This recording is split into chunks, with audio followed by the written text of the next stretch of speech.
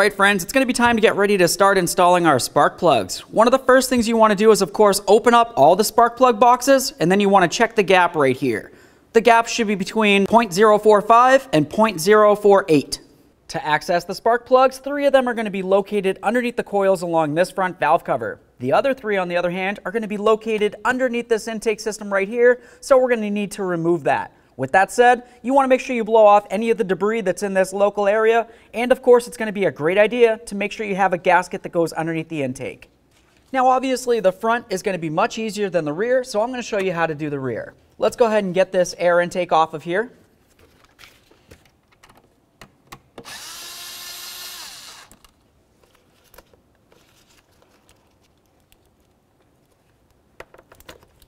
There we are. Every time you disconnect an electrical connector, inspect it. If you see any funny colors, it's corrosion and it needs to be dealt with. This looks good, so we'll set it aside.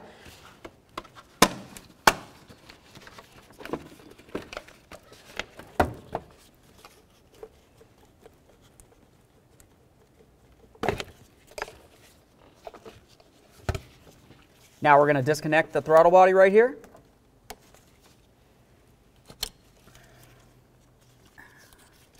Disconnect this clip.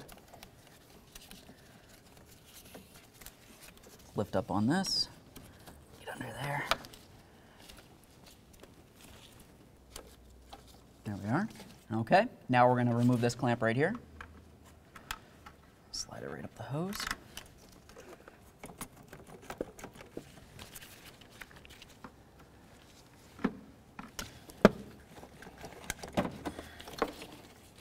Set this aside. Let's get this off of here as well. That gives us plenty of slack. Remove this. Now behind here, we're going to remove this bolt right there and the other one right there.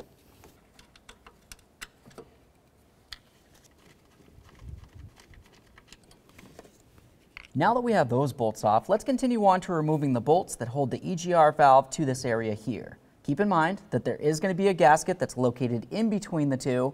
Typically, it's a good idea to go ahead and replace it. There we are.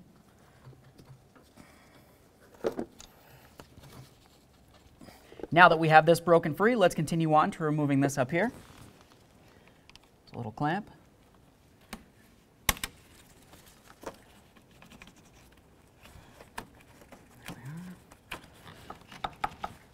Now we're just going to follow this down to where it connects on. You're going to find 2 little tabs. Essentially, you just want to kind of press that in and then press it out and away from the line.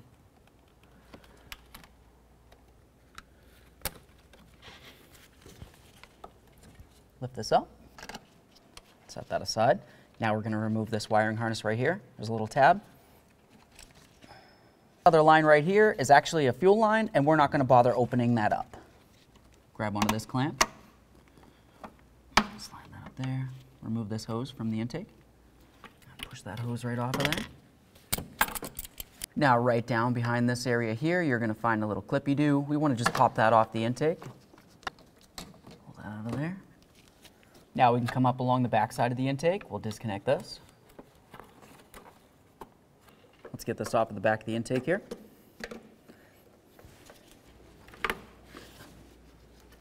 Now that we have everything disconnected from the intake, let's go ahead and start removing it from the engine itself. You're going to find some mounting bolts. There's one up here, and then a few that come down along like this. Remove them all.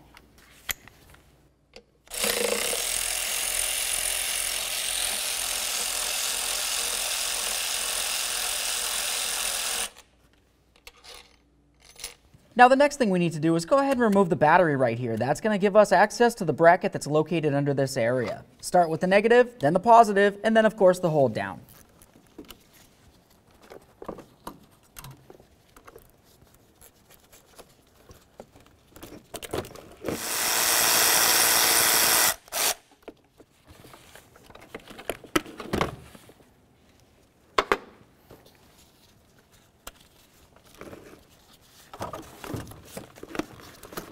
Now looking down under this area, you can see one of the mounting bolts for the bracket. This is a bracket that holds the intake to, of course, the engine, so we're going to need to remove both of these bolts. There's one here, and there's one located over there where you really can't see very easily.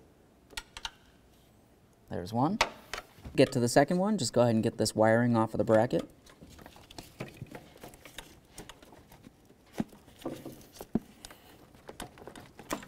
Whew. There's the second one. Now we can carefully lift up on this. When we do this, we want to be very careful not to damage our fuel line here, and you also want to be very careful not to drop anything inside of your engine intake area.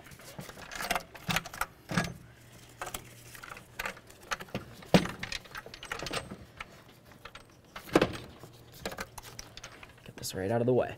Now we can continue on by getting this coil out of the way so we can replace our spark plug. Now let's go ahead and grab onto this tab. We're going to give it a little squeeze, try to remove this. If it doesn't come off, you can just use a pick or a flathead screwdriver, carefully get underneath this area, and then separate it. Inspect it, set it aside. Remove the coil mounting bolt. Let's remove the coil.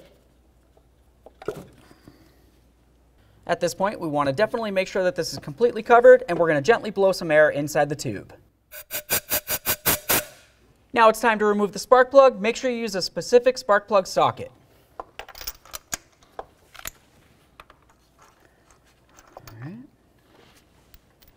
There it is, friends. Do a quick comparison of your spark plugs, ensure everything looks the same. Now we can get ready for our install. Go ahead and slide the spark plug into your spark plug socket. Gently bring it down and inside the tube here, line it up, and then start it in by hand until it bottoms out. All right, that's nice and snug. All right, now let's torque this to 133 inch-pounds. Now let's install our coil. We're just going to carefully slide this in so it slides over the spark plug, bring it on down, and then we can grab our mounting bolt, we'll start it in. Let's go ahead and snug this up and torque it to 62 inch-pounds. Reconnecting your wiring, listen for a click, give it a tug. At this point, the process will be the same for all the rest. Okay, the next thing we're going to do is carefully remove this. Remember, it could potentially have dirt and debris on top of it, and we don't want it to fall into the engine. After that, we're going to go ahead and clean up this area, which is the mating surface, where our intake is going to sit on top of. Make sure you get off all of this crud.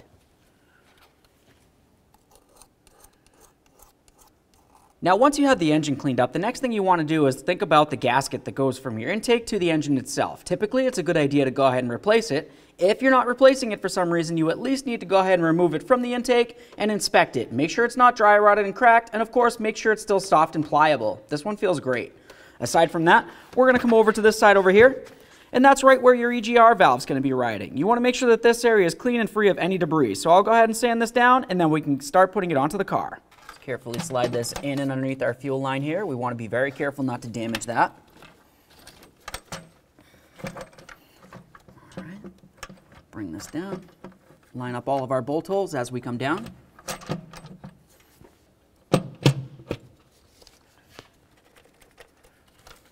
Now we'll just start in all of the bolts before we snug any of them up. Okay, once you have all of your bolts started, we're going to continue on snugging these up and then, of course, torquing them to manufacturer specifications. When we tighten this, we need to go in a specific order.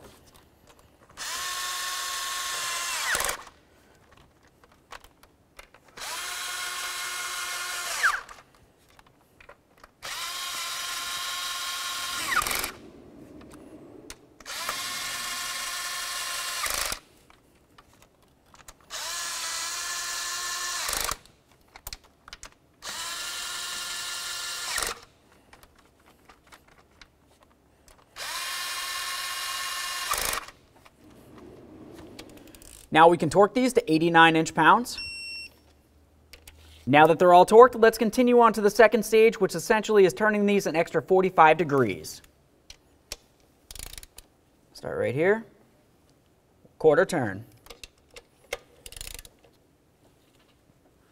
Let's connect this in, listen for a click, give it a tug.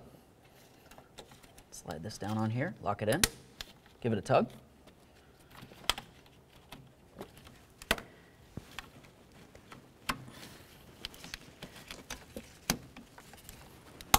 Lock these in, connect in your throttle body, lock it in, plug in your map sensor, secure the wiring. Let's go ahead and slide this hose on here and then of course clamp it down. Let's get our EGR back on the bracket here. All right, that snug. Give it a little extra there. Do the same to the other one. Torque this to 18 foot-pounds. Now the next thing we need to do is put on our 2 mounting bolts that hold the bracket to the intake. Start them both in, then we'll snug them up. All right, we've got them both started. Now we're just going to go ahead and tighten it and then give it a little extra. Now we've got our 2 screws for the upper part of the bracket here. Go ahead and start them in there and then snug them up.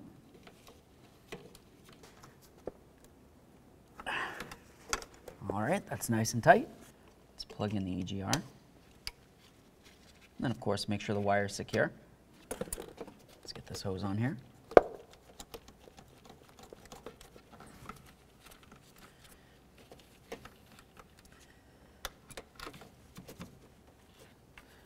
Let's take this, click it in right there. Slide the battery in here. Now let's grab our battery hold down, slide it right down in there.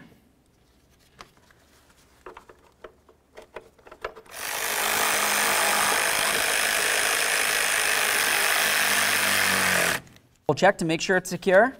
Let's go ahead and reconnect our positive wire. We'll snug it up.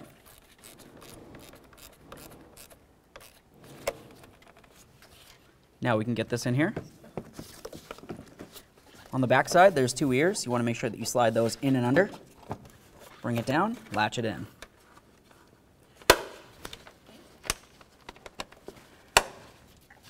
Let's connect our hose up along here. Slide it right in. Tighten your clamp.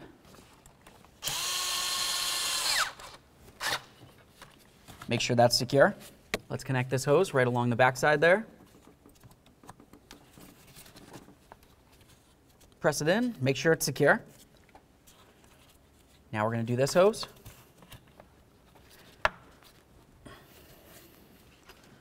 Reconnect in your mass airflow sensor. Listen for a click, give it a tug, make sure it's locked. Okay, at this point we can go ahead and reconnect our negative battery terminal. We'll snug that up as well, of course. Make sure that's nice and tight.